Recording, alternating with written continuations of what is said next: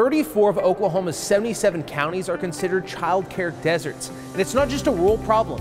Even right here in Oklahoma County, there just aren't enough licensed childcare providers to meet the needs of working families, something Oklahoma Human Services is trying to change. Anybody that has a heart or passion for children that has been waiting to get into this space, now is the time for them to capitalize on it. We're just really wanting to build capacity throughout the state to support our families and our children. There's a need for more childcare centers in Oklahoma, so Human Services Director of Childcare Services, Brittany Lee, has a plan to not only encourage Oklahomans with a passion for children to open a new business, but also to encourage existing centers to expand. We're offering $5,000 per slot for their capacity, and then within a year, based on how many children they actually have enrolled, they'll get an additional $5,000 per child that's actually enrolled in their program. That's $10,000 per child served based upon licensed capacity.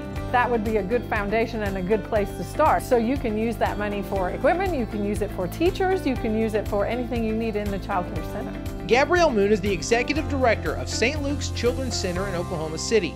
She says she hopes these extra funds will encourage more child care centers to open in underserved counties across the state, because she knows firsthand what it's like to work in a child care desert. I think it's wonderful. I think they've just gone above and beyond for all the child care centers, and they've really given so much to us. The one thing you have to do before you're able to start is actually have a facility or a program space. So once you're able to procure that, then we'll have a licensing specialist come out and they'll look at the capacity that the program can actually allot for children. To be clear, anyone that takes advantage of the grant program still has to meet all of the state standards and licensing requirements for childcare in Oklahoma. We have licensing specialists that go out and monitor our programs, and so they're the ones that will work with whomever is looking to get started on the entire process. They will work alongside them to ensure that they have the credentials that they need, that they have all the programmatic things that they need to be successful. For more information or to apply for the Childcare Desert Startup Grant, you can visit their website,